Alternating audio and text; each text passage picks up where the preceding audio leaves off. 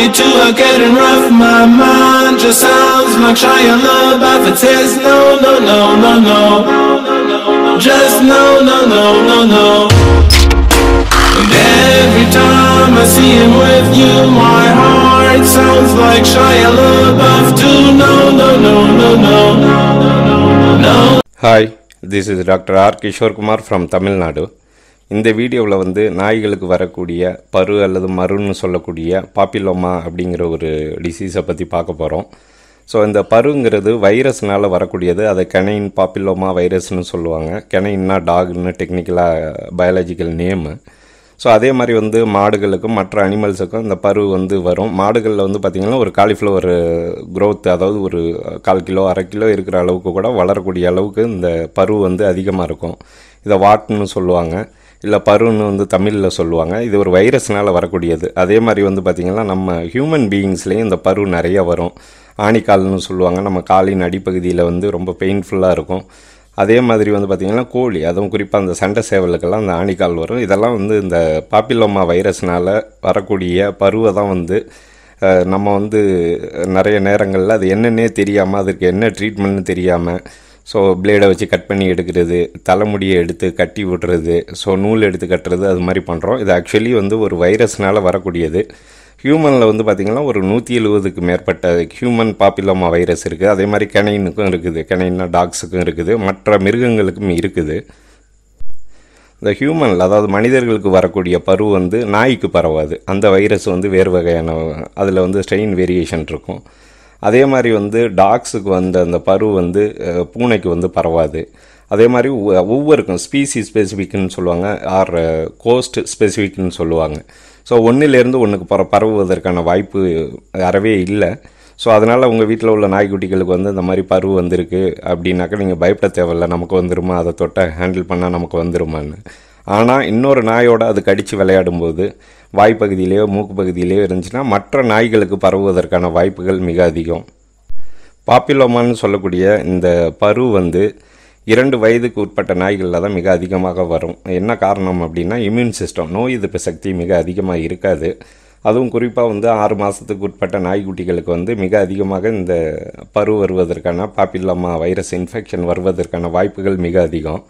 So எந்த பகுதியில் அதிகமாக வரும் அப்படின்னு பார்த்தீங்கன்னா மூக்கு பகுதி, ஸோ அதே மாதிரி வாயின் உட்புற பகுதி, அந்த கம்முன்னு சொல்லக்கூடிய ஈறு, அந்த இடத்துல எல்லாம் நிறைய பரு வந்து அப்படியே ஆணி மாதிரி கண்ணப்பண்ணான்னு ஒரு பார்க்குறதுக்கு ஒரு விகாரமான தோற்றத்தோடு வளரக்கூடியது.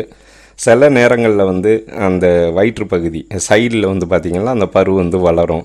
ஸோ வயசான டாக்ஸில் வந்து பார்த்திங்கன்னா முதுகு பகுதிகளில் எல்லாம் அந்த பரு வந்து வாட்டு வந்து வளர்வதற்கான நிறைய பார்த்துருப்பீங்க நீங்களும். ஸோ அந்த இடத்துல எல்லாம் இது அதிகமாக வரும்.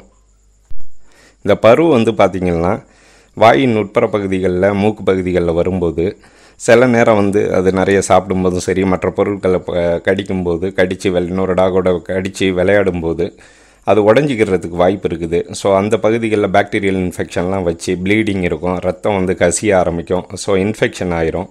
ஸோ அதனால் வந்து ஒரு பேட் ஸ்மெல் இருக்கும், அதே மாதிரி துர்நாற்றம் இருக்கும். ஸோ சாப்பிட முடியாது. சில பப்பிக்கெல்லாம் வாய் முழுக்க வந்துடும். ஸோ இந்த வீடியோவில் வச்சுருக்கிறது ஒரு சிப்பிப்பாறை கிராஸ் வந்து. ஸோ இதை வந்து திருச்சியிலேருந்து என்னுடைய ஃப்ரெண்டு வந்து அடாப்ட் பண்ணி ஒரு விழாவுக்கு போகும்போது ரோட்டில் பார்த்துட்டு எடுத்துகிட்டு வந்து 2 இது வளர்த்தாங்க. அதில் பார்த்திங்கன்னா 2க்குமே வந்துருச்சு இது. ஸோ 2க்குமே வந்து அந்த வாய் மூக்கு பகுதிகளில் எல்லாம் ஈறு அந்த வீடியோவிலேயே காமிச்சிருக்கேன். ஸோ உள்ளே எல்லாம் பார்த்திங்கன்னா பருன்னு சொல்லக்கூடிய அந்த பாப்பிலோமா க்ரோத் வந்து அதிகமாகிடுச்சு. அதனால் சரியாக சாப்பிட முடியலை, எச்சி வந்து ஊற்றிக்கிட்டே இருந்துச்சு. அந்த பெயினில் வந்து கத்த ஆரம்பிச்சிருச்சு. அந்தளவுக்கு சிவியரான ஒரு பெயின் இருந்துச்சு. ஸோ அதுக்கு வந்து ட்ரீட்மெண்ட்டுன்னு வந்து பார்த்திங்கனாக்கா ஒன்று சர்ஜிக்கலாக ரிமூவ் பண்ணலாம். ஸோ சர்ஜிக்கல் ரிமூவல் வந்து பார்த்திங்கன்னா ஸ்கின்னில் எங்கேயாவது, அதாவது வாயின் உட்புற பகுதியை தவிர வேறு இடத்துல இருந்துச்சுன்னா நம்ம ஈஸியாக ரிமூவ் பண்ண முடியும். அப்புறம் க்ரையோ சர்ஜரின்னு சொல்லுவாங்க. க்ரையோ சர்ஜரினாக்கா லிக்விட் நைட்ரஜன் சொல்லக்கூடிய அந்த நைட்ரஜனை வச்சு ரிமூவ் பண்ணுறது. ஸோ அது பார்த்திங்கன்னா டாக்ஸில் வந்து வாயின் உட்புற பகுதியில் வரும்போது அந்த மாதிரியெல்லாம் பண்ணுவதற்கான வாய்ப்புகள் மிக குறைவு. என்ன காரணம் அப்படின்னா, அந்த லிக்விட் நைட்ரஜனெல்லாம் வாயில் வச்சோம்னாக்கா மற்ற பகுதியும், அதை சுற்றி உள்ள பகுதியும் வந்து அழுகி போன மாதிரி நெக்ரோசிஸ்ன்னு சொல்லுவாங்க. ஸோ வந்து ரொம்ப பெயின்ஃபுல்லாக இருக்கும், ஃபீவர்லாம் வரும். ஸோ டாக்ஸை பொறுத்த வரைக்கும் அந்த மாதிரி நம்ம ட்ரீட் பண்ண முடியாது. ஹியூமன் பீயிங்ஸில் வந்து க்ரையோ சர்ஜரி யூஸ் பண்ணுறாங்க, அதே மாதிரி சர்ஜிக்கல் ரிமூவல் பண்ணுறாங்க.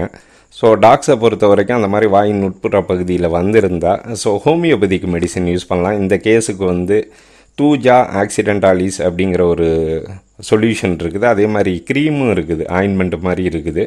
இது ஹோமியோபதிக்கு மெடிசின். அதை ப்ராப்பரான ஒரு டோஸில் வந்து நம்ம தொடர்ந்து கொடுத்துக்கிட்டு வந்தோம்னா கம்ப்ளீட்டாக ரெக்கவர் ஆகும். நான் ஃபஸ்ட்டு ட்ரீட்மெண்ட்டுக்கு வந்தப்போ எப்படி இருந்துச்சு, அதுக்கப்புறம் வந்து இந்த தூஜா ஆக்சிடென்டாலிஸ் அதுவும் ப்ளஸ் வந்து அந்த க்ரீமும் வந்து கொடுத்ததுக்கப்புறம் எப்படி க்யூர் ஆனிச்சு அப்படிங்கிற இந்த வீடியோவை வச்சுருக்கேன். ஸோ ஒருவேளை உங்கள் வீட்டில் உள்ள அந்த பப்பிக்கு வந்து அந்த மாதிரி பரு வந்துருந்துச்சுன்னா மற்ற நாய்க்குட்டிகளோட விளையாட விடாதீங்க. அதே மாதிரி இந்த நாய்க்கு வர்ற பரு வந்து நமக்கு கண்டிப்பாக பரவாது. அதே மாதிரி நம்மளுக்கு உள்ளது இந்த நாய்க்குட்டிகளுக்கு பரவாது. இந்த பருன்னு சொல்லக்கூடிய வாட்ஸ் வந்துச்சுனாக்க ஸோ நீங்களே ட்ரீட்மெண்ட் பார்க்காம இந்த தலைமுடியை எடுத்து கட்டுறது, சில நேரத்தில் நூல் எடுத்து இறுக்கி கட்டி விட்றது அடிப்பாகத்தில். ஸோ அந்த பெடங்குலேட்டடுன்னு சொல்லுவாங்க. பாட்டமில் பார்த்திங்கன்னா மேலே உருண்டையாக இருக்கும், அடியில் வந்து பார்த்திங்கன்னா குறுகி ஒரு வேர் மாதிரி போகும், அந்த இடத்துல கட்டுறது, ஸோ பத்தியை வச்சு சுடுறது, அது மாதிரி பண்ணாமல் ஸோ ப்ராப்பரான அந்த தூஜாங்கிற ஒரு க்ரீமை வந்து அப்ளை பண்ணாலும் சரி. தூஜாங்கிறது வந்து ஹியூமனுக்கு யூஸ் பண்ணுறது தான், அதை தான் வந்து இந்த டாக்ஸுக்கும் யூஸ் பண்ணுறோம். ஸோ அதே மாதிரி அந்த கிளாபியூல்ஸ்னு சொல்லுவாங்க, அந்த ஹோமியோபதியிலே வந்து பார்த்திங்கன்னா சின்ன சின்ன உருண்டையாக இருக்கும், தூஜா ஆக்சிடென்டாலிஸ்னு சொல்லுவாங்க. ஸோ அதை உங்கள் டாக்டர்கிட்ட கேட்டு அதை ப்ராப்பராக வந்து ஒரு 15 days இல்லை 20 days கொடுத்தீங்கனாலே இந்த பாப்பிலோமா வைரஸ்னால் வரக்கூடிய வாட்ஸ் வந்து கம்ப்ளீட்டாக க்யூர் ஆயிரும். முடிஞ்ச அளவுக்கு வீட்டில் வந்து இந்த மாதிரி கொடூரமாக நெருப்பு வச்சு சுடுறது, பத்தியை வச்சு சுடுறது, அந்த மாதிரி ஒரு ட்ரீட்மெண்ட்டை பார்க்காம உங்களுக்கு வந்தாலும் ஒரு டெர்மட்டாலஜிஸ்ட் ஸ்கின்னு பார்க்குறவங்கள்ட்ட பார்த்தீங்கன்னா ஈஸியாக அதை சரி பண்ண முடியும். So thank you all.